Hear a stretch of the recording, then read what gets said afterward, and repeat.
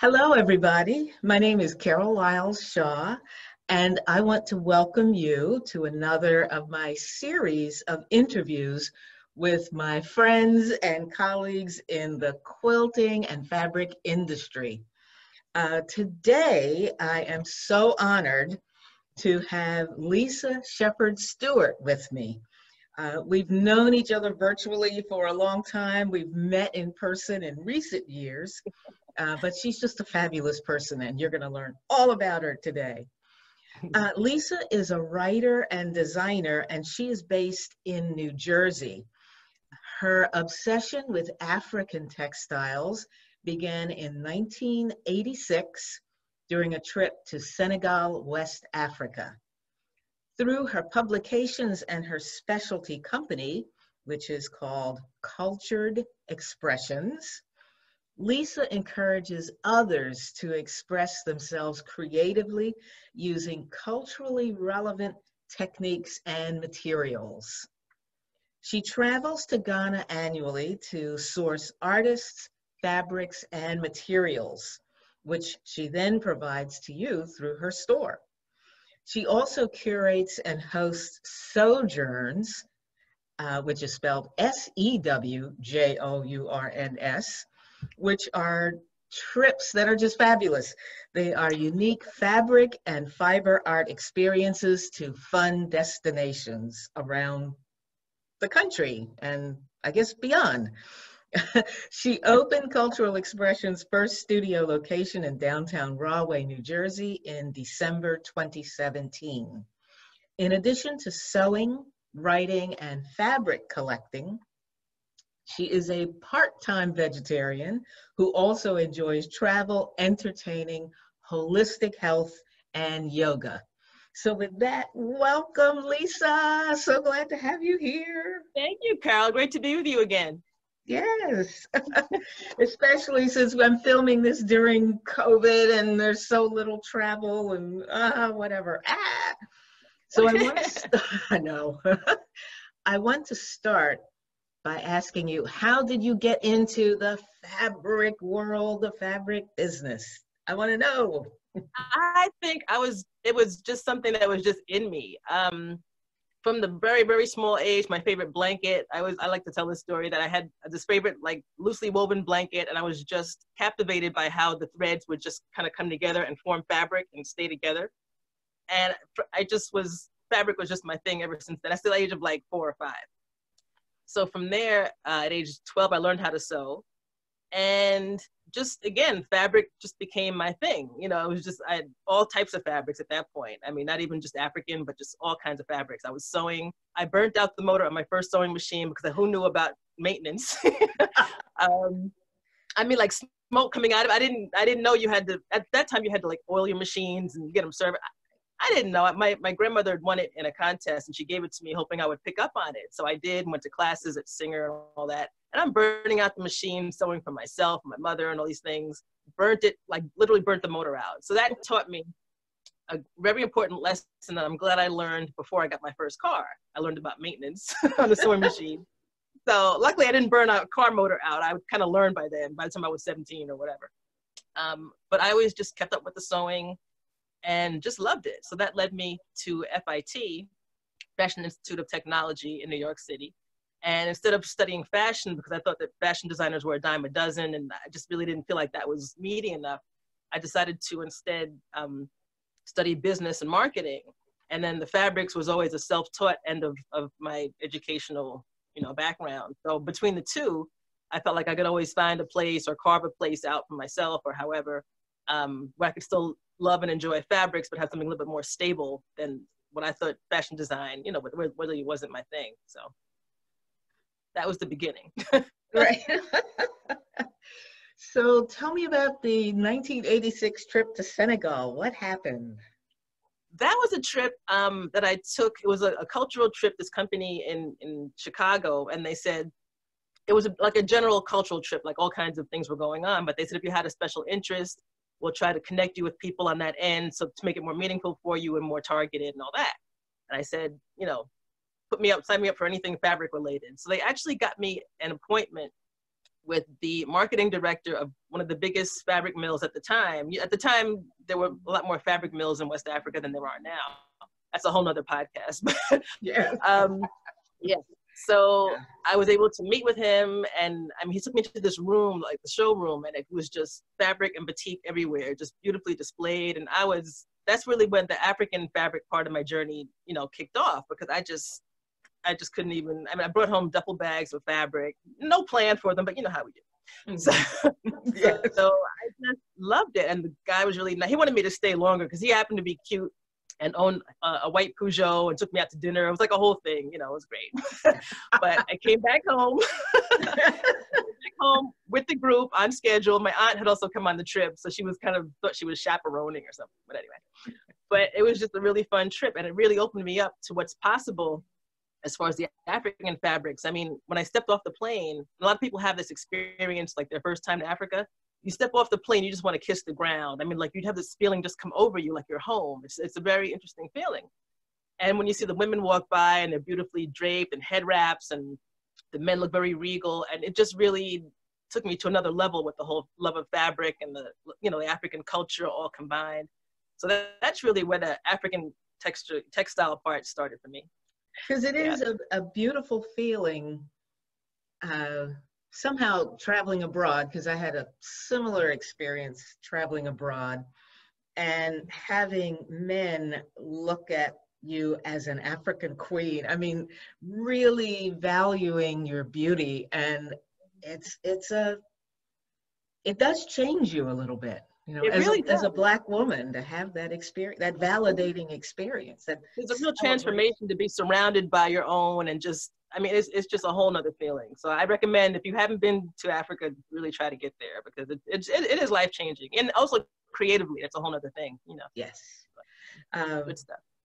I've been following African visual artists on different museum and gallery YouTube channels over the past few months, and it is quite fascinating and very stimulating to see their work just through different eyes.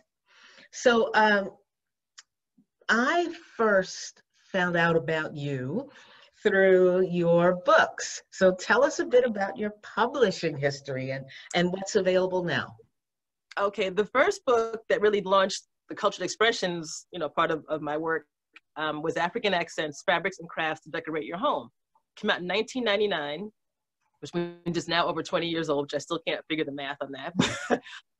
But it did come out in 99, and it was a combination of decorating my own first place, you know, well, decorating, the process of decorating it and making it my own when I moved out my parents, you know, and I had things like mud cloth pillows, and people would come over and say, oh, where'd you get that pillow? And so what's that fabric? And there was a real curiosity in the things that I was, you know, beginning to collect and just start to decorate with. And I thought to myself, there's a book somewhere here. And I was looking at like all the Martha Stewart, you know, obviously she was prominent then, and, you know, people of that type of, you know, with the decorating and the whole lifestyle thing. But that whole look at the time was take a floral and a check and a stripe and a dot and like, boom, here's your bedroom. Yeah. Very formulaic. I thought it was just kind of, you know, kind of pretty, but not didn't give me any sense of anything. Mm-hmm. So I decided that there was probably a book idea in the decorating I was doing. And it wasn't so much that the projects were so astounding. It was more just, here's how to make a pillow, and why not make it in mud cloth? And when people saw that, I think the exposure to that idea is kind of what made the book, you know, people were drawn to it, just the different use of fabrics. But still, it was beginner friendly because, again, the projects themselves were pretty easy. So I thought that was a nice combination to get the culture involved and also have a nice look, and it's practical. So all of that came together into African Accents. That was the first one. Mm-hmm. No, go on, because there are more behind that. The second book was also based on my own interest in decorating, where at this point, like I started to incorporate things from other cultures, not just African fabric, but I had like an Indonesian totem pole in my dining room, and, you know, sari fabrics and things from India, that kind of thing. So I decided, hey, here's another book idea. And that became Global Expressions, the second book, and it came out 2 years later. Mm-hmm. And in that too, I kind of talked about the cultures behind the fabrics, how they use the fabrics traditionally, how you can either make a look-alike or how you can find them, that whole thing. So again, it was culturally based, and the practicality of decorating and bringing that into your own space and the feeling that you get from that. So that was the whole, again, the decorating idea on that one. Mm-hmm. And then the third one, I self-published in 2007, again, looking at trends and how can I fit them into my, my space and my interests. 2007 was one of those banner years for handbag making. Like everybody and their mother who sewed made handbags. Bags were like the thing. Mm-hmm. I thought to myself again, I can't be the only one who would love this. How about a book of handbags in African fabric?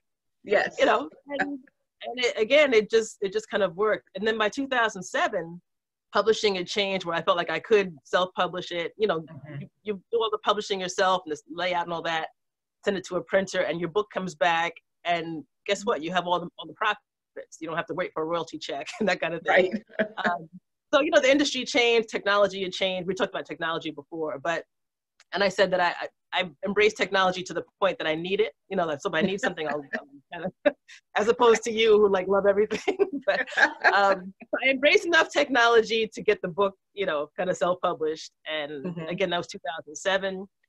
So in between the, I guess, second and third book, I was, began going to the guilds and getting classes together, selling online. I remember the first guild I spoke to after African Accents, the first book came out, I went and did a trunk show. Mm-hmm. And I'm showing them things from the book and things I'd made since the book and talking about book. And they said, well, didn't you bring any fabric to sell? And I'm new to the whole speaking. This is my first, one of my first, guild things. I think it was Pennsylvania. And they were very sweet, but then they got a little hostile because I didn't bring any fabric. Oh my, okay. Mm-hmm. I thought that was for some reason I didn't put the two together, that it's supposed to be a commercial endeavor where you're supposed to bring stuff to sell. Yeah. So I was like, wow. So that got me on, I need some, some merchandise. I started getting prints and some boutiques, things from Ghana, because my first Ghana trip was 2001. So by then I was beginning to make connections and I could get things over. Right. So I never made that mistake again. I always had books and I always had merchandise to sell, and it's been gravy since then. But that really taught me something oh, now I need to, especially these fabrics that are more unique than a calico. You can't just go to the quilt shop and pick these up. So that really, I saw the opportunity, wow, I really need to start selling this stuff and really promoting it and making a package with the book and with the, classes and all that. So that's kind of how it came about, listening to people and reacting and growing from there. I can really relate to, I should bring stuff to sell, because I think my first couple trips to guilds, I took 5 books, or something. Exactly. People were that's all you brought? I know. I think that's the modesty in us or something. It's oh, well, here's my book, and if you want to buy, but now you had to get out there, and it's more with social media, obviously, that you're used to it now. But back then there was no social media, and you just had your little web page, and so I learned a lot from that. But that's what you're supposed to do, is learn and grow. So it was I laugh at it now, but it was just bring fabric. I'm oh no, can I come back with it? I was oh no, so it was interesting.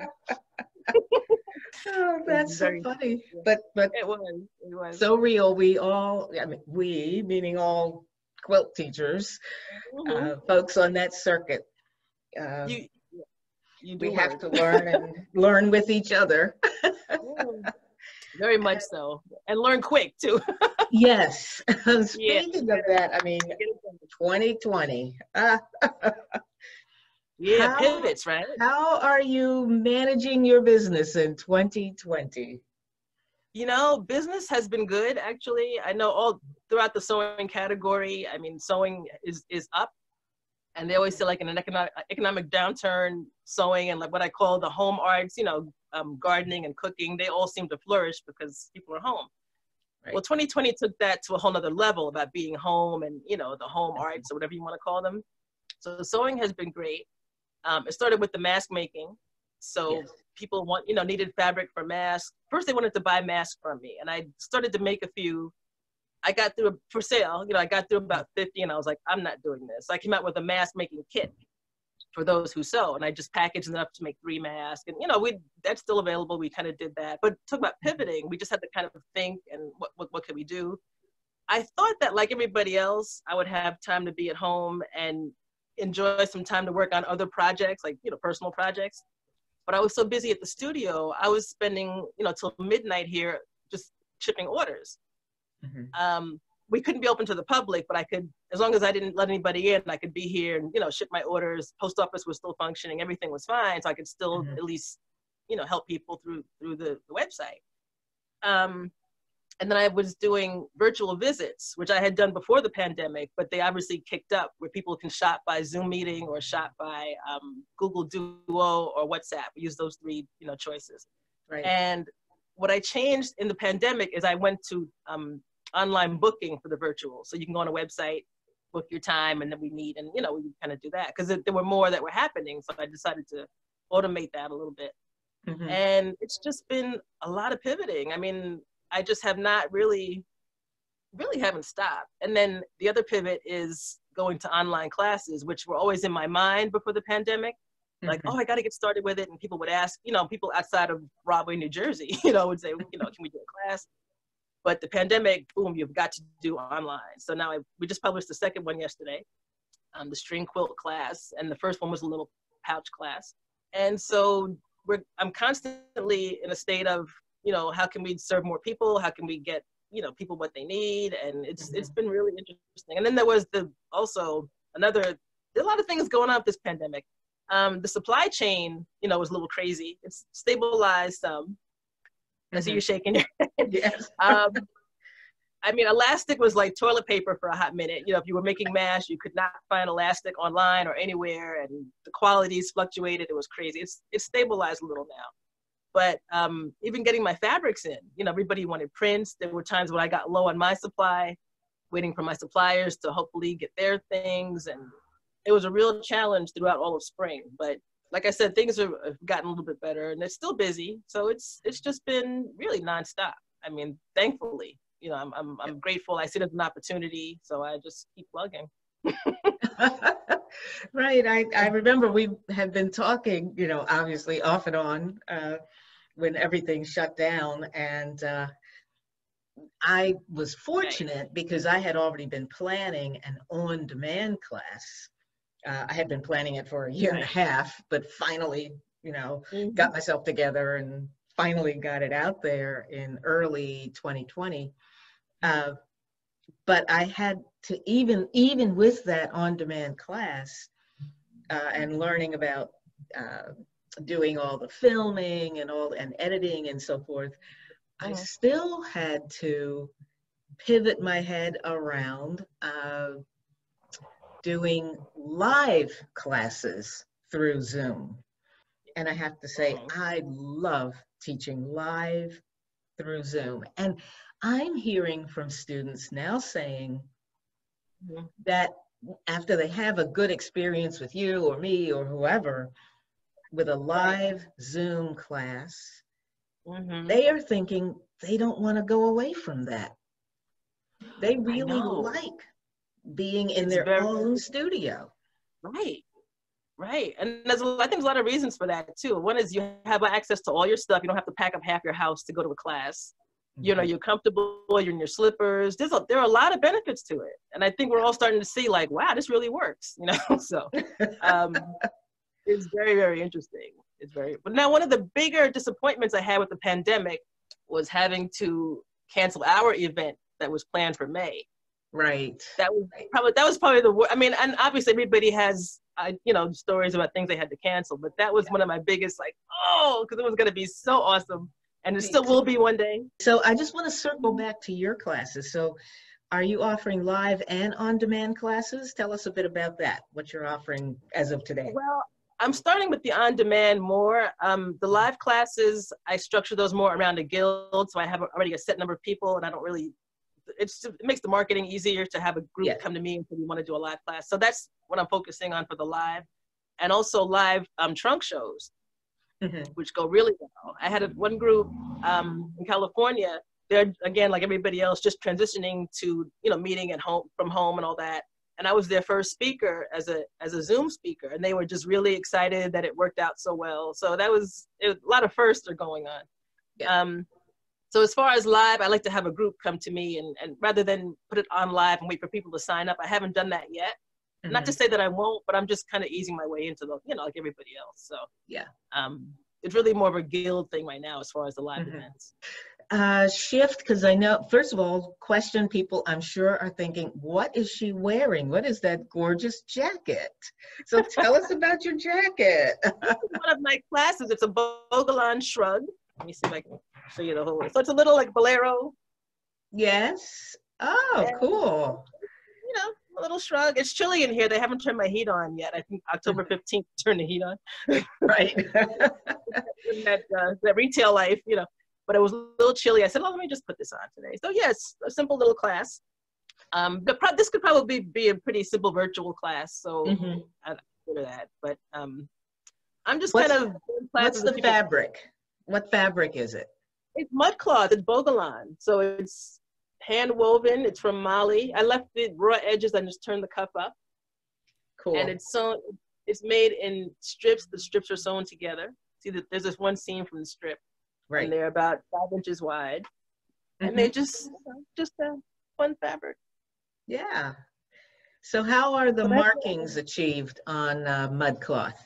Is it paint or what is it? It's well, actually mud cloth, the real name is Bogolan, and mud cloth is a nickname that came when traders came and saw how it was made, because they used like a river clay that has different like kind of chemical reactions. So what they'll do is mark the designs in like a caustic or a bleach solution. Then they dye the fabric in the mud, which is basically like cooked down roots and leaves and twigs. You know, they make the dye. They dip it in the mud, and then whatever had the caustic bleach solutions, that's where you get your design. And then part of it is also hand painted. It's a big combination of stuff. And then they rinse it and dry it in the sun, and rinse it and dry it in the sun. Yeah, it's a big process, but I love it. You know, I use it for pillows and handbags and all kinds of stuff. So. Great. Well, with that, I think we should do a virtual tour of your studio. Hi, everybody. We're now doing a virtual studio tour. Lisa, take it away. So this is my studio where I spend more time than I spend at home. We've got African prints, pieces that are more inspiration pieces up on the wall. And people like to try and come in and buy some of the pieces. I'm like, well, no, you have to make your own, but I can show you how. It's one of those kind of places. Got some dashiki prints, more inspiration up here. Before you go forward, tell us about that piece on the wall, that sort of black and white piece. Tell us a little bit about that piece. I made this piece about, I'm going to guess 15 years, so it's probably more like 18, because you know how the time goes. But it's just a combination of mud cloth and the figures, the animal figures and the hunter figures are a fabric called corgo, which is from the Ivory Coast. It's made in a similar way as the mud cloth, like similar dye, but these are more figures as opposed to just geometrics. So I had a bunch of just different, you know, pieces from different projects and things. I decided to piece this together. And I don't really do a lot of quilting. I like to do the piecing. So you see, I just put some cowrie shells to anchor it. I really do need to take it down and quilt it one day, but that's going to be one of those retirement projects probably. And then the border fabric, see on the edge, that beige border, if I had 1,000 yards of that, it would all be gone, like sold. And I think I bought like 12 yards when I first saw it. And again, it's probably like 20 years ago. And I love it. There are just animals on it and just all kinds of cool things. And it just worked with the fabric. But people come in, even now, they're like, do you have that border? I'm like, no. And one lady and her friends came in, it was funny. She's like, how come everything, you know, you don't have anything that's made up? I said, well, I made these you know, projects like easily over, you know, 15 years ago. And she's like, I said, I can't make new things for every time I have new fabric. It wouldn't work. Right. We got an army of assistants. Yeah, it's a bit much, you know. So we got some supplies here. And then we've got some panels. Now the panels are also a class. This is where we have the classes and things. I actually had a waist bead party the other night, 6 people. So anyway, this is one of the classes where you take a panel and we do like creative borders on it. So some of these are just class samples and stuff like that. And we've got the batik Ghana. And these are jacquard batiks, which means they have like a woven design in the background. So it's like a damask or jacquard weave, and then they do wax batik over it. Really cool. So we sell these by the yard. I can't go to Ghana this year. And again, you know, you take it in stride, but I'm hoping that maybe spring, we'll see how it goes. More batiks here. This is just like a little artsy piece, just raw edge applique. Cool. I literally just sewed down the middle of the strips. I just made a little piece, you know, just combining colors, things like that. Right. Kind of fun. And then you mentioned my big scissors. Yes. That the mayors use for a grand opening. Oh, and yes. So, right. The mayor has his own because he does all these openings all the time around town. But I knew I would want to keep mine, so I bought mine. And when he came, I said, no, here, use mine. Everybody laughed. Because, like, why would she have, you know? I mean, only a sewing studio would have these scissors. Right. He has the same exact ones, literally, off of Amazon. Like, he had the same thing. So, but they laughed that I had my own. I was like, no, I want to keep mine. So, yeah. Then we have the table that mostly the quilters kind of gravitate to with the back quarters all cut up. And 10-inch squares, 5-inch squares, jelly rolls. So tons of fun stuff like that. So we just kind of keep things colorful. It's just fun to be here all day. And I think I do absorb the energy of the fabrics because it just, you know, it just kind of makes you happy. These are the two books, Global Expressions and On the Go. There they are. So people, get your orders in. Online, and they're online for $15.95 as opposed to the cover price, I think, is $22 for that. And then we've got more bogalon, also known as mud cloth. I just redecorated this corner of the place just to kind of give it a little more. Right. Here's another black and cream piece. And then over here we have the husband waiting area. And they actually come in and just sit like they know their role. It's so funny. It's like, that is funny. That maybe, I don't know, but they just kind of resign themselves to sit. No big screen TV, but you know. Just, so that's pretty much the space, you know. In the back, I'm still redecorating, so I'm not going to show you that. Right. Okay. We have a good time here. Yep. Well, I have a couple more questions, so let's pause and get you back on screen. Okay. So thanks, Lisa, for the tour, the walk around, and I guess that's an example of if someone wants to shop virtually with you. Exactly. That's how you would handle it. That's great. Right. Well, and they can say, give me this or however, you know. So. Yep, and you can pull out what you've got, and you know, if they want to assemble their own, you know, set of fabrics. Oh yeah, they're a lot of fun. They're a lot of fun. They're even more fun when 2 or 3 friends get together and they all zoom in on the same shopping trip. Oh, that's fun. Yeah. They enable each other. You know, it's the whole thing. Right. No, get that, Carol. Get that. Right. I want some too. Then they start fighting over it. It's fun though. It's all good fun, you know. So. Well, you showed us a number of fabrics like the jacquard batiks, were they? Which have more of a texture, and then you showed us the fat quarter and yardage table. Which fabrics would typically be used by a quilt maker who's making a baby quilt or a gift quilt that's actually going to be used and washed in the washing machine and that sort of thing? What fabrics do you tend to suggest? I would suggest the prints, just because they're commercial prints. They're made in a mill like any other, you know, prints that we would use. So they would, as far as holding up, they would hold up probably the most, you know, easily. I think quilters are more, they're more comparable to what quilters use too. So, you know, they're more familiar with it. It's just a plain weave fabric with a pretty print on it. So they're probably the easiest, even though a lot of people do use the jacquard batiks for quilts, and we use them for handbags. We have a great handbag class that we use squares and do you know, and then I use mud cloth. Like I said, I use Kuba. I use all kinds of different weights together. I use a lot of upholstery fabrics, but for basics, I would say stick with the prints. And then we have the prints also in a lot of pre-cuts, like I was showing on the table. So it's easy to kind of pick out a few and just kind of play around with them. Right. And I tend to use the specialty, more specialty fabrics like the Bogolan and the jacquard and so forth in art quilts or wall hangings. Exactly. Although, you know, as a modern quilter, you could definitely take some of my patterns, like the one behind me, which is going to be my new on-demand class. But you could Beautiful. absolutely use jacquards and African prints and make it a wall hanging as opposed to something you're gonna, you know, let a baby roll around on or something. That would be in fact, gorgeous. I may need to do that, make a version. It would be gorgeous. And then the batik colors are vivid like yours, so you start mixing, and I know you like the grunge, so that would be a great mix, you know, a great combination too. So. Yeah, I find that grunge and the modeled, very subtle modeled prints go great with African print, 100% cottons. They really showcase them. They're perfect. It's just enough weight, and they look really well together. Yeah. I'm ready to do some shopping.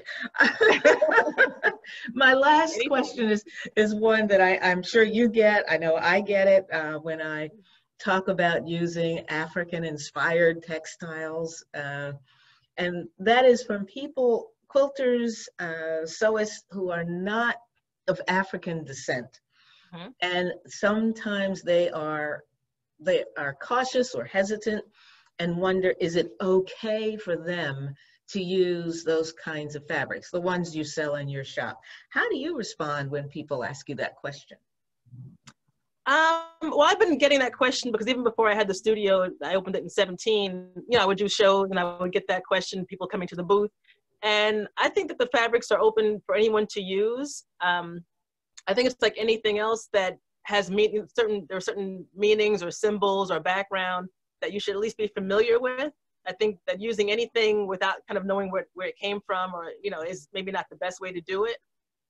But people often do come to my booth and they'll ask me questions, well, how is this made? And that shows me that they have some level of respect for it. And you know, I think that's great. The cultural exchange is fine. I don't see that as appropriation so much. Appropriation is a word thrown around a lot. But I think they're to be enjoyed, just like you may have a kimono fabric and you want, you know, to use it in a certain way. So it's a matter of respecting the culture. If there are symbols on it, this doesn't have any, but if there are symbols or, you know, colors are significant, that's why in the books, I give you some background on the fabrics that you kind of know what you're using, and it kind of just helps the whole conversation. Also, when you're showing it off, whatever you've made, you can sound knowledgeable and you can share the experience of what the fabric is. And I think that adds to the whole, you know, experience for everybody. So ask questions, and I think everybody's welcome to use it. Yeah.